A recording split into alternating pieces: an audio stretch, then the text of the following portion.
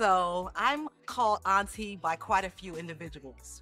Um, so my nieces and my nephews have taught me a lot about the new world, as I would call it. They help me in understanding the changes that have taken place and how to stay current in even communicating and lingo, what I refer to people as, making sure that I'm being equitable and fair.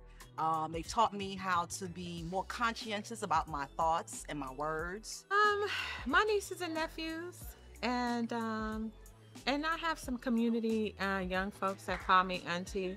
Actually, a lot of my daughter's best friends and their siblings call me auntie, but in my family, I would say my nephew Cameron or my nephew Niles, they really fiercely call me auntie, and I raised one of them and has looked out for the other since my sister's been gone. You know what they've taught me is to be kind, to be forgiving, to be mindful that I'm not their parent. I am their aunt. So sometimes it feels like surrogate parent, but I don't treat them any differently than I do my own.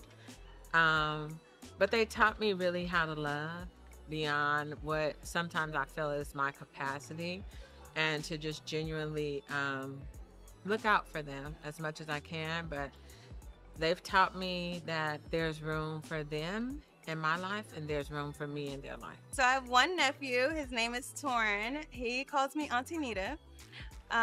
He has taught me that everything is not a competition, and sometimes it's best to just enjoy the things you like and enjoy the moment.